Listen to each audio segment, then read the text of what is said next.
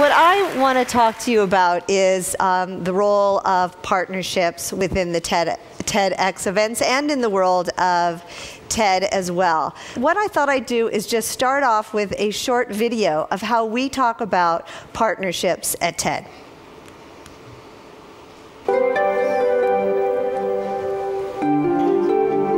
The TED conference presents an opportunity to bring together such an amazing group of collaborative people to see how to spread ideas. In a traditional sponsorship, typically what happens is, let's give you some money and then you can have your logo up here. In TED, it's what can we do that's really interesting? What can we do that moves the bar forward? What can we do that no one has ever done before? Let's have the lights down. Are we ready? It's time for TED.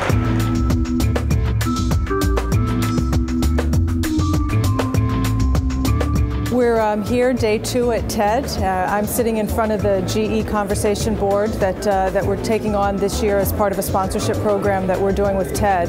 And it's been fun to see the ideas and conversation that we're having about our energy future, tough subjects like smart grid, and we decided to come to TED because this is where the conversations happen, where you get a great intersection of smart people who have passion, who have resources, who have capabilities to make things happen.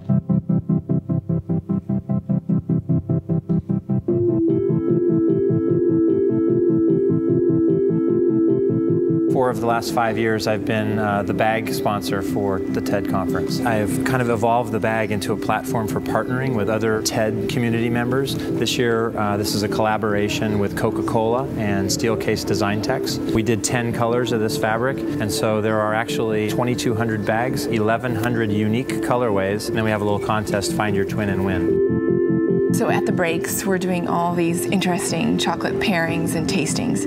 And so the one this morning is all about bacon and chocolate. And the bookstore alone, that was hard because I'm glad Wired is shipping books home because I bought 2 bags already. So under Explore, there are lots of things you can explore. You can explore constellations, you can explore the solar system. So many people come up to me at TED saying, this is so wonderful. I've wanted to do this my whole life, to be able to really feel like I can explore the universe, and you've made it. And I said, that's what I've always wanted too. We have a message that we think is important about energy, about technology, about the future of energy, and I think also about the place of a company like Shell. And this is the sort of public to engage with that kind of message. They appreciate it, they understand it. Some of them are out there creating that future, and it gives us a chance to have a very different kind of dialogue.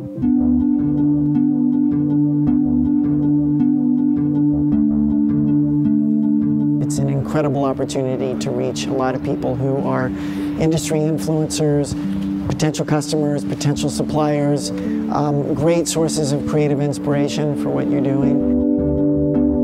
The first TED I came to, the product that they used to support the speakers on stage was somebody else's furniture. I thought we could do a better job of actually enabling the setting to be cooler, to have a different kind of vibe. Because I can connect my learning and the products to the site, I then get interaction and feedback from lots of people that use it, and it helps stimulate the next generations of what we might create.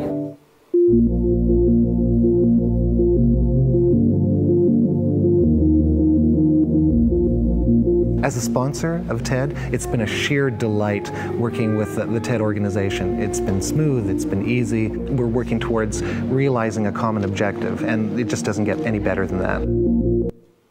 So let me just quickly talk about some of the ways that TED events, again, we talk a lot about the power of the audience that's in there, that these are people who are coming, who are in search of an idea, that they're a powerful group of people to engage with, and you don't want to miss the opportunity to be able to do that. There's lots of different ways that we talk to partners about engaging at TED, and here are some examples. Conference infrastructure is the most obvious, of course, and what we find, I'll talk about this in a minute, is that tends tends to be a lot of in-kind partners, projects and collaborations. How can those who are partners come together and learn from those people who are coming to TED, and how can we facilitate those kinds of conversations? To showcase innovation, you saw Microsoft did it and others. What's the next thing that we need to learn, and how can we be a part of that? Show it to us before it's come out in the market so that we have a sense of new ideas. Networking, obviously the moment to which people who have ideas come together, it's a powerful opportunity. What can you do with that? And then entertainment.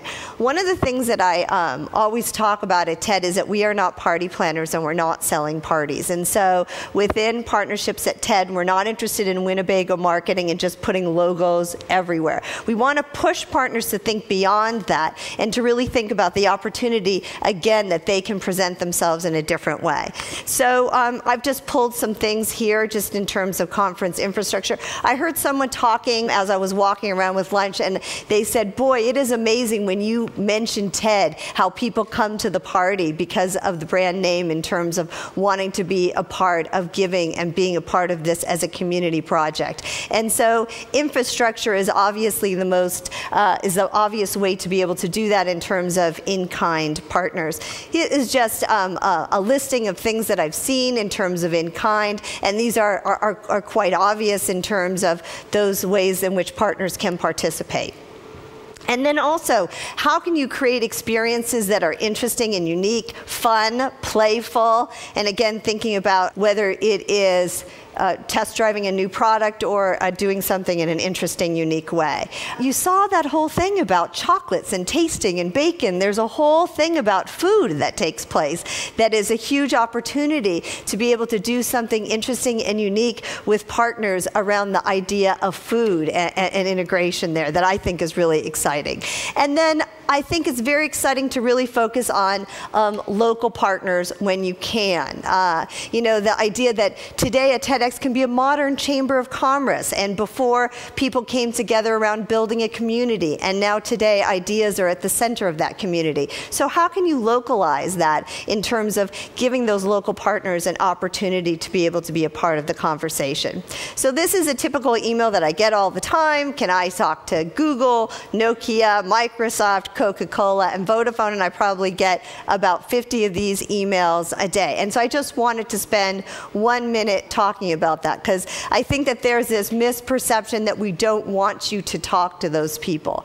We actually are okay with you talking to those people. It's just a matter of who is the right person to have that conversation with, and what is the context of that conversation. So these are partners that we're talking to about bigger initiatives, and often what comes back is the person that I'm working with at a corporation will say they're getting tons of different phone calls. So one of the things that we're working on is working with corporations about how to make that process a little bit easier, find out what regions they're interested in focusing on, and then being able to give you a chance to continue to talk to them. Someone said to me earlier, Nokia was going to do an event in my market anyway, and if it can be a TEDx and they were going to spend the money anyway, why can't they do it in the market? And these are the situations where we're learning so much from you as a community in terms of interacting with corporations, and it feels like we just have to work that through in terms of getting to a comfortable place. So want to communicate a complete openness to that,